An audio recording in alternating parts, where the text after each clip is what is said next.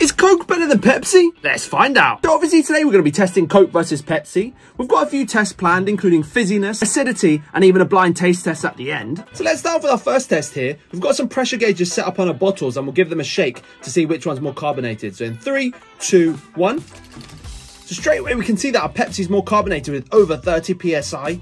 So let's confirm our carbonation results with a Mentos test in 3, 2, 1.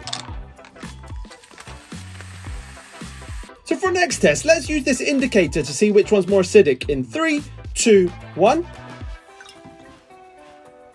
And looking at this, I would say that the Pepsi is slightly more acidic than the Coke. So for our final test, let's do a blind taste test. We'll start with this side on the right.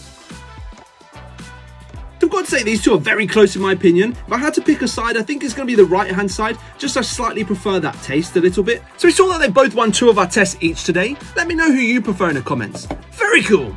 Yum yum.